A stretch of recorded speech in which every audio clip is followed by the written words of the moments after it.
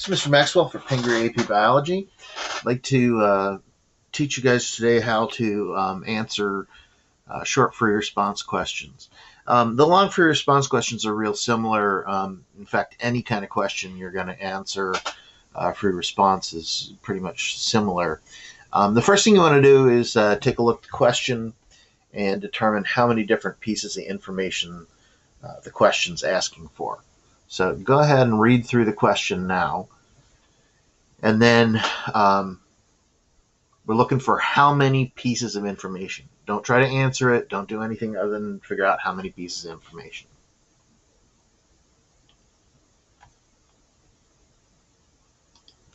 Okay, so hopefully you came up with there were 3 pieces of information it was asking for.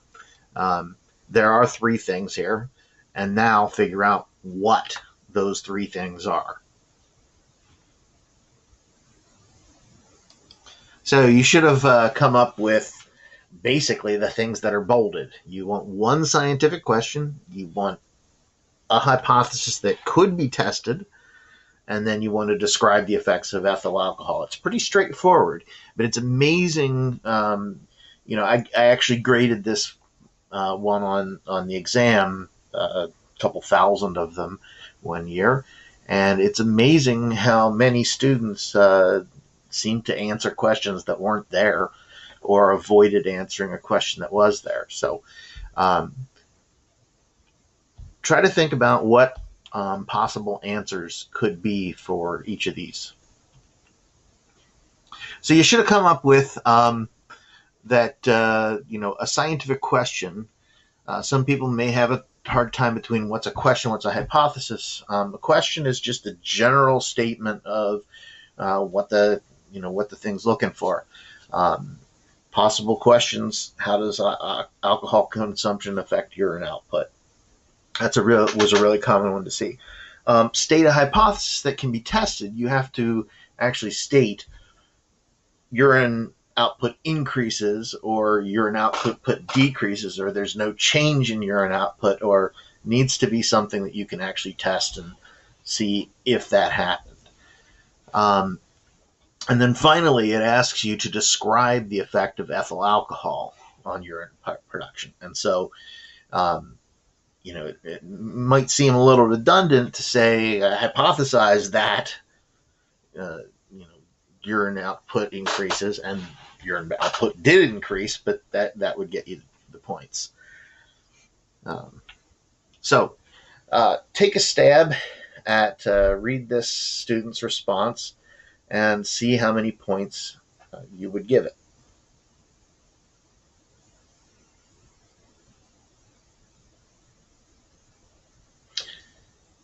So this question this answer should earn 3 points. A question regarding this experiment could be, what effect does different concentrations of ethyl alcohol have on the amount of urine output on a population of rats? So absolutely, that's a completely reasonable question. Second one is because alcohol acts as an antidiuretic, there would be more output of urine, the higher the concentration of alcohol. So more output of urine, higher concentration of alcohol, that's a good hypothesis. And then the rats that ingested higher concentration of ethyl alcohol produced more urine.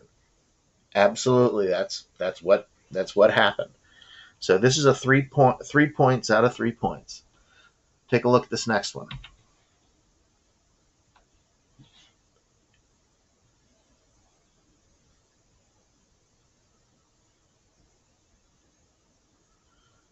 Okay, so how many points do we give this? Well, let's see. How are different levels of ethyl alcohol dependent on urine output? Well, that's actually got cause and effect reversed, doesn't it? Urine output depends on different levels of ethyl alcohol, so no point there. Different levels of ethyl alcohol are dependent on urine output. Again, I think we're getting cause and effect. Different levels of ethyl alcohol are dependent on urine output. That's cause and effect are backwards. And then part C, the more ethyl alcohol present, the higher the urine output levels. And that's absolutely correct. That's a that's a good, that's what happened. So 1 point for part C, but none for A or B. Then finally, go ahead and try to figure this one out.